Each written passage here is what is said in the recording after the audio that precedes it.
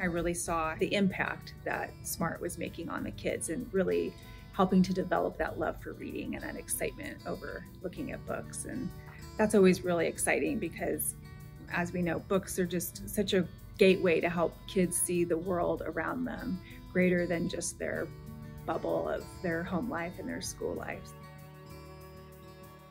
My name's Kristen, and I'm a recently retired teacher, and I've been involved with SMART for at least a decade now. I really love the magic that SMART can bring to kids.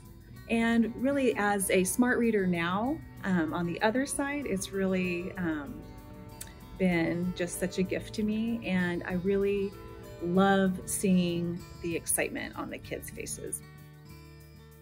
I like SMART reading for learning how to read and learning stuff, and also learning how to read, and also so I can read more big books.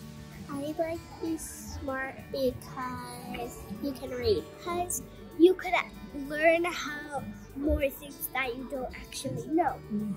I like SMART reading because I get to read books that I want. I get to practice my reading and people get to read books. And sometimes I get to bring a book home. It's because you can learn new things at school. Had a boy a few years ago as a first grader who was quite far behind and had convinced himself that he was not a reader. And it was just, I still remember the day late in the year when he read an entire Dr. Seuss book by himself and the look on his face. My name is Sandy Schmore. I've been a SMART reader for I think about 8 years now. I spent about 22.5 years as a preschool teacher and director, so I've been familiar with the SMART program for many years, and always felt like that was the one thing I really wanted to get involved with when I retired. In addition to just seeing them grow as a reader, and you know, we do have a chance to see that from the beginning of the year to the end, just their progression as a reader.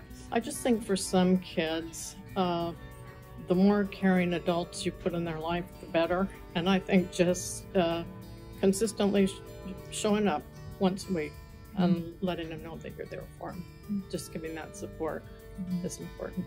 Do you have a favorite book? Yeah, the pigeons. I love the pigeon books. Shakes. I love shakes. I like butterflies. I don't have a favorite since I don't, cause like I discover some new ones every day. Just seeing their faces light up and that excitement over reading is just so wonderful to see, and I really love that impact that just a small amount of time with kids can make for them. Just been lots of smiles and hugs and high fives over the years, and I think just watching them develop as readers when they just really start to put things together is just wonderful. I got a little sister and a little brother, and I'm excited for them to try to do this too.